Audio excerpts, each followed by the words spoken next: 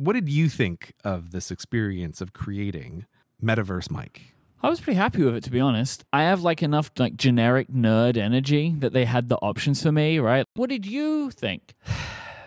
I hate everything about the character creation process in the metaverse. Unpleasant, unappealing, and ugly. Can you guys please just like try to make this stuff look cuter? We're creating a system where we'll be able to scan your actual face. And, Okay, look, no, Mike, you're making it worse. You are definitely not the target market for someone who's going to ever enjoy that experience. Yes. You had the opportunity to make a virtual avatar that would represent you. Mm-hmm. You went with like... I abstracted away the concept of a person so much, I don't even have a mouth in my representation of myself, right? Yes. I don't have eyes that look at anything, right? Like it couldn't be less of an image that looks like a person. So I was very keen to see CGP Grey in Meta World. I was like, I don't want to be me. I'm going to be a cowgirl, right? Where do I flip the switch for a female body? And then I realized, oh, there is no switch. To make my avatar look feminine, I have to pick all of these like screamingly feminine accessories because otherwise the body doesn't read remotely as a female body. Guys, video games have had this solved for like 30 years. Body type 1, body type 2. And here's sliders. So you can choose things like how far apart are the shoulders. There's no option to like masculinize or feminize or neutralize this body.